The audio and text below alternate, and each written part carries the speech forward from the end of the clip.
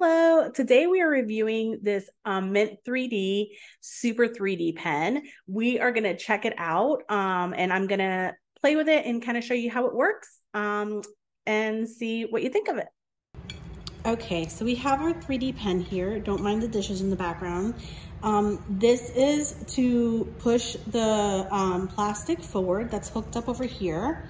And so they sell this filament for these pens that you can buy different colors and stuff like that. When you plug it in initially, there's only a red light and then it starts to warm up, and once it's green, that means that you're good to go. And then this is to push the filament back up so you can change it color. So you would be pushing this sort of like backwards button. And then this sort of controls the speed as into how it comes out. So I'm gonna put the speed kind of in the middle, and then you push this forward button when you go to design. All right, I swapped out the plate for the silicone mat because it was not doing well on that plate. And that's what I would give my son to use this with. So he probably struggled, but hopefully it'll stick a little better to this. So I'm really just trying to create like a little cube. Okay, so here we go.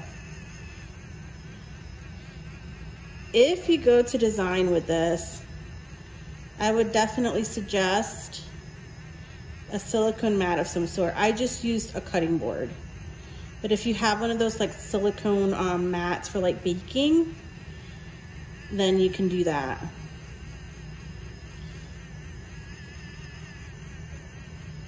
So again, I'm no artist. But I just kind of wanted to show you how it works. I've seen videos where they use these 3D pens and create amazing work with them.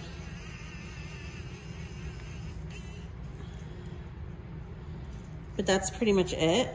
It cools down pretty fast, so as you can see, it's like a glue gun. It's already pretty much cooled down. Literally, it cools down so fast. And then it's got like, you can tear this right off. It's really easy. So, I mean, it is for what it is. It's, you know, it's a pretty cool little pen. Obviously, I think with some practice, you could create something better than this. But that's pretty much how it works. And, you know, you could do different colors, change it out. You can create walls and build, maybe this is like one wall, then you can stick it to something else and build something. You can get really creative with these pens.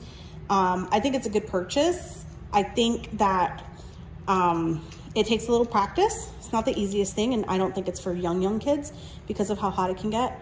But yeah, hopefully this review kind of helps you make a decision on this purchase. Have a good one.